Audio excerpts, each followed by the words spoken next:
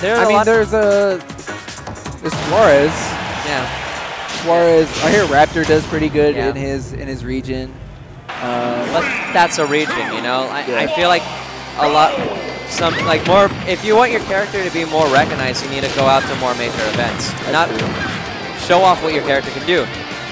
But right now, showing off what Fox can really do. ZD, they can. Oh, names are backwards. Names are flipped.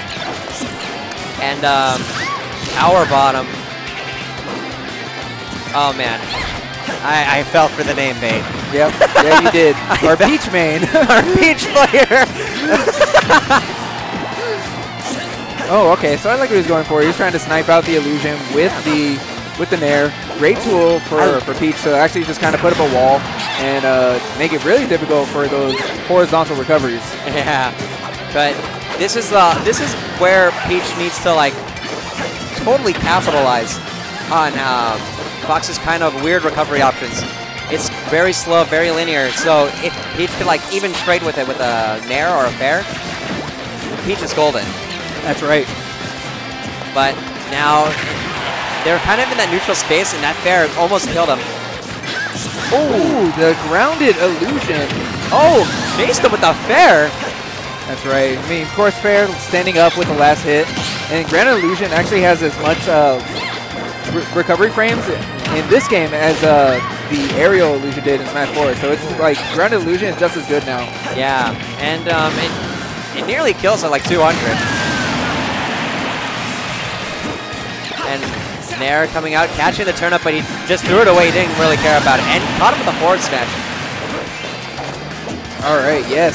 That forward smash as a ledge is such a great tool. I mean, it covers a lot of space and actually covers a few options from the ledge as well, but the damage from ZD and the aggression just continues. Yeah, and there's the back throw. Really not much of a chase after that. I felt like if he caught that forward B and the side B with the down tilt, I mean the down air, it would have been kind of sick to see what kind of follow-up he could have gone out of it. Ooh. That was really scary. I thought it was on the stage, but the Nair to up smash, not going to kill. Not going to kill just yet, but you know ZD's not finished. He's going to be looking for those Nairs into up smash. He's going to look for up airs. He's going to look for back airs. Or depending on the position. Or how brave he is, he might even just go for the up smash. Oh, raw up smash is my favorite. You can like get those raw up smashes on deck and unlock, then you are my hero. Like you, ZD, are you my hero? maybe. Punish the up smash, but it wasn't raw. It was a punish. Oh, and a good punish at that. Yeah. So Peach's old tag used to be Thunderscore.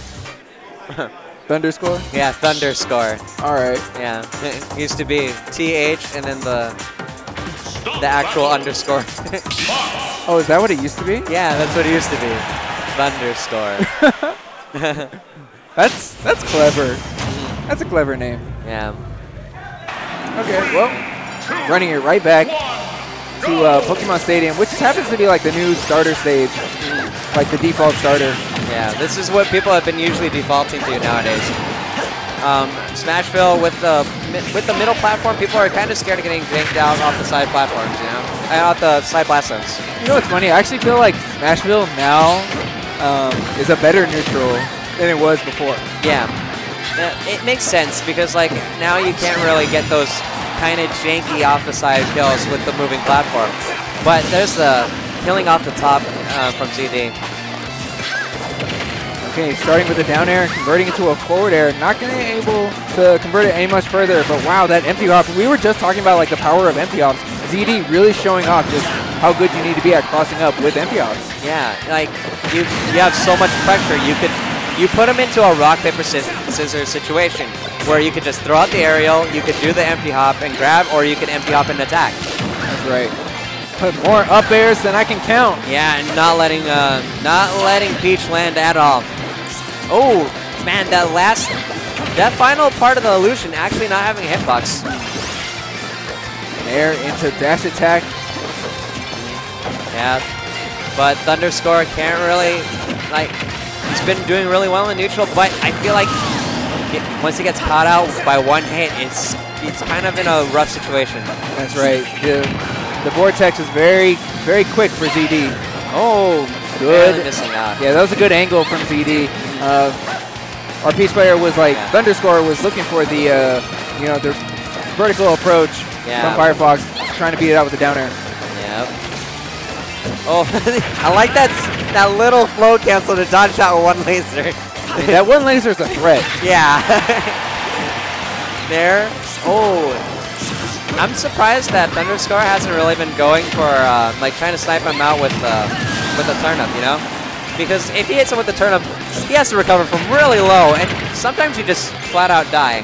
I feel like he has though. Like he's thrown out the turnip a little bit, but it's more of like trying to snipe it out in a certain position. Yeah. Oh, but the nair to up smash, not killing yet again. Yeah, but the chase continues for ZD. Up throw. We're gonna chase for an up air. Oh no! Too hot and too low, and couldn't get the cancel off of the Peach Bomber. Right. I mean, that Peach Bomber, if it lands on a shield, is fairly safe because it does like bounce her back, and you do regain control of your character fairly quickly. So you're able to like drift back even further, or you can try and outspace them with a forward.